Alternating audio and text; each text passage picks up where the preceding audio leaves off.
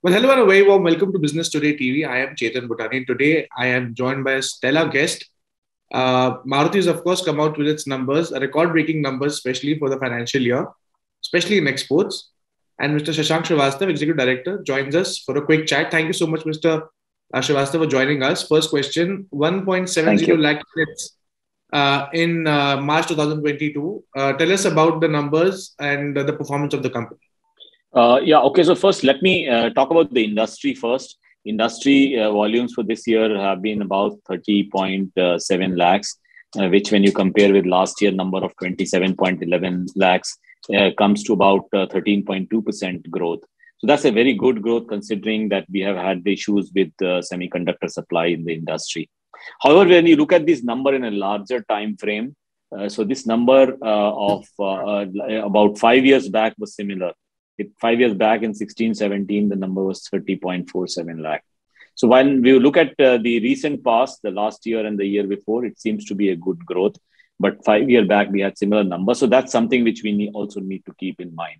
That is an overall industry. Second, what we observed this year is that there was the SUV percentage as of the overall market increased to almost 40% from 32%.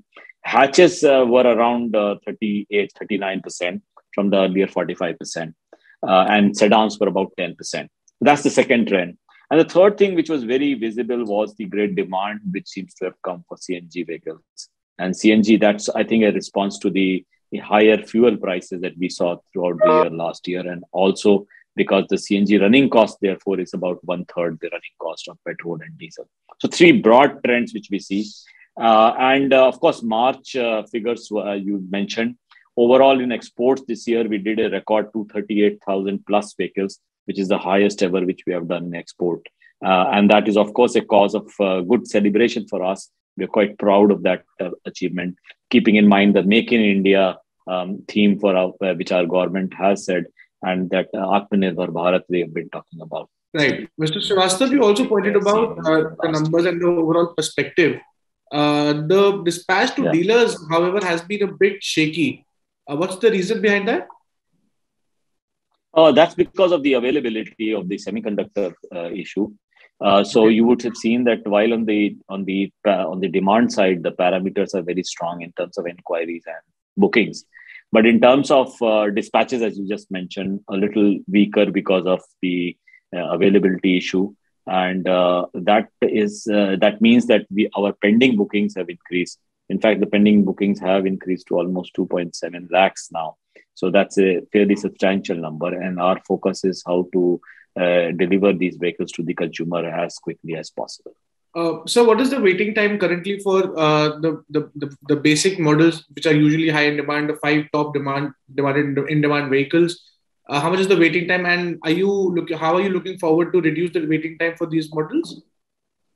So if you look at the overall number, I gave you 2.7 lakh, and we make about a 1.25 to 1.35 lakh every month. So it's roughly a 9 weeks type of waiting on an average. But of course, it varies from model to model. Currently, for example, Ertiga has got a 4.5 month waiting period. Of course, within that also CNG versus gasoline is also different. CNG vehicles have a much larger waiting periods. So starting from 4 months to even higher, and 6 or 7 months for the Ertiga. So model wise, it varies, as also fuel type wise. But overall, broad numbers I just gave you 2.7 lakh, and that means about a 9 weeks basic on an average. Absolutely. Mr. Srivastava, you spoke about, before I move on to the other set of numbers, you mentioned about SUVs segment rising substantially in the market. Agreed that Maruti is little lagging behind in that segment, but any plans going forward in this financial year to gear up and match that segment quality? Yeah, so surely SUV is a segment which we have to look at very closely. And I've mentioned that before, as you said. If you look at last year, for example, in the non-SUVs market, Maruti's market share is 66%. It's the highest we have achieved ever in that non-SUV segment.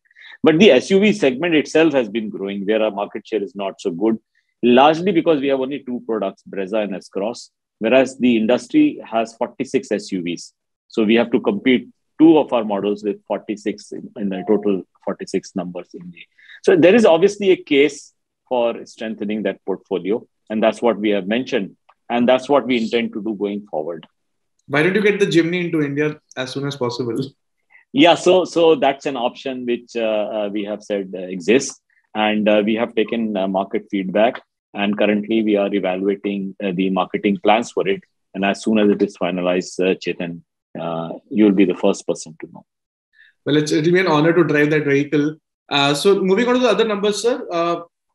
Exports have been at record high, but the chip shortage has affected the domestic demand.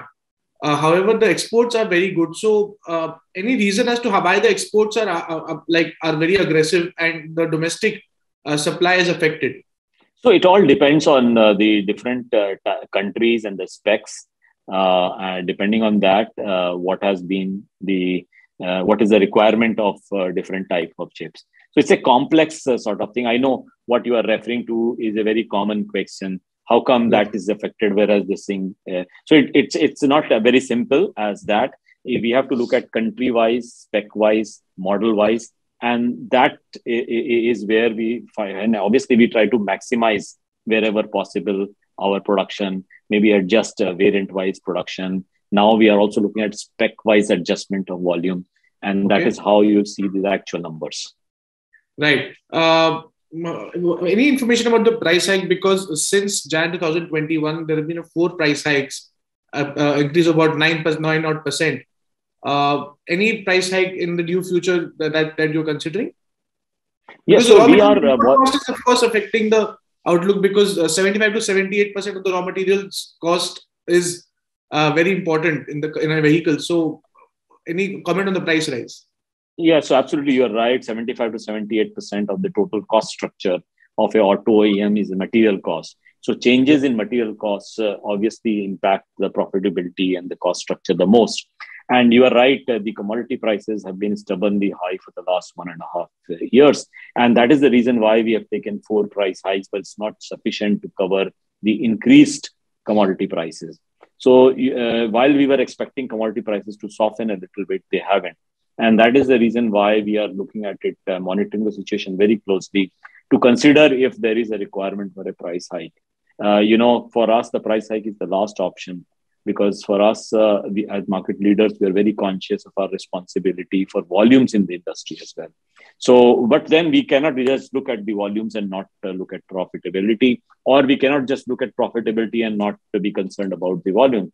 So it's a very fine line, and we are carefully weighing our options, and we will be shortly taking a decision in this regard. Shashank San, by what time, any timeline, the customers can expect a price hike? Any rough timeline? I know you don't basically reveal such details, but to ensure that customers know about such a thing, any timeline that you can probably give a question to them for. So that's what I was saying. We are still examining it. So yeah. So once we come to a decision, obviously we have to inform the stock exchange and then subsequently make a public announcement as well. Right. Shashank San, how's the outlook for the new financial year looking like, and what are the new hot launches planned up?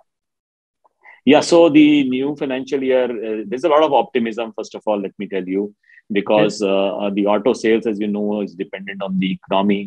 It's a very close correlation with the economic growth, and economic growth is expected to be good this year. So we can expect with some optimism increase in sales. I was at a SIAM panel discussion a few weeks back, and the consensus seems to be that the volumes will be roughly 33.6 to 35.2 lakhs. That's a growth of roughly about between 13 to 16%. So that's the sort of projections which are being made. However, there are challenges which have also been flagged, and there are 6 of them which have been flagged.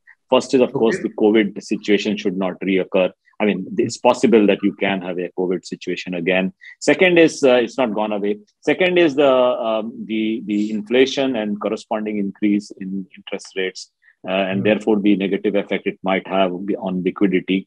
Remember, 80% of car retails happen through financing. Third is high fuel prices, which can negatively impact sentiments. Fourth is the high commodity prices, which can reflect in higher cost of acquisition. Fifth is you can have higher cost of acquisition because of government regulations, etc. And finally, of course, the supply situation itself, which we discussed, where it is possible that you can have a continued disruption on supply because of various issues involved with the semiconductor and other components. Right. Moving on to my last set of questions, Shashank San. You said about 6 launches.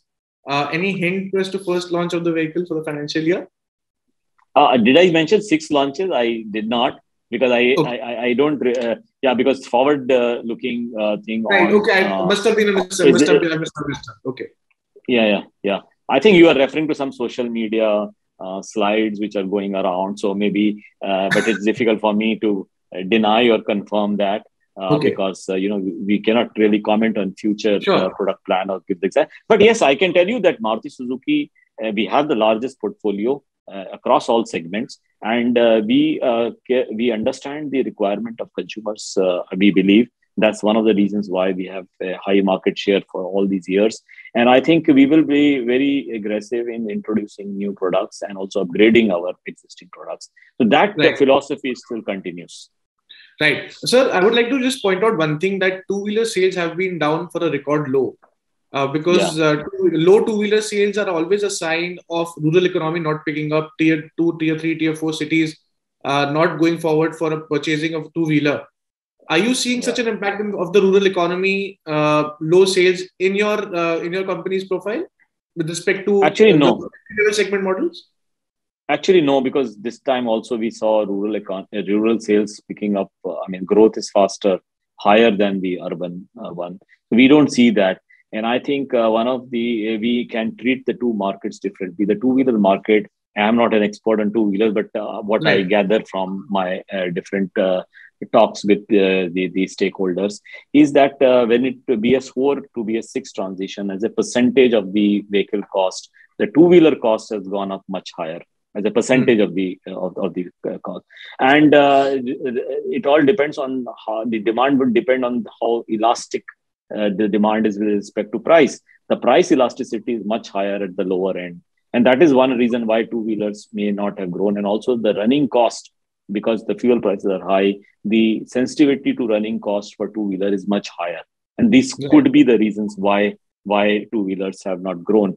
We haven't seen as much in four-wheeler, although within four-wheeler, yes, at the entry level, we have seen some sort of a stress because I think the prices or the cost of acquisition has gone up faster than the increase in income levels. And that is where the debate, I think, is there. But overall, rural has done better than urban even in this year.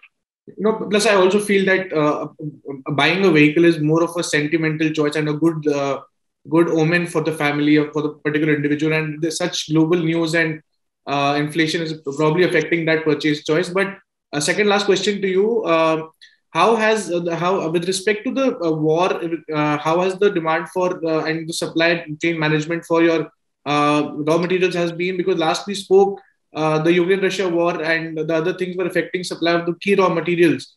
Where has that been standing now? Yeah, so actually, I'm not very familiar with the actual effect. Immediate effect doesn't seem to be there. Immediate effect is not there, but I'm sure because supply chain lines are all global now. So if this thing persists for a long time, I'm sure there would be some effect both on the prices as well as the availability itself.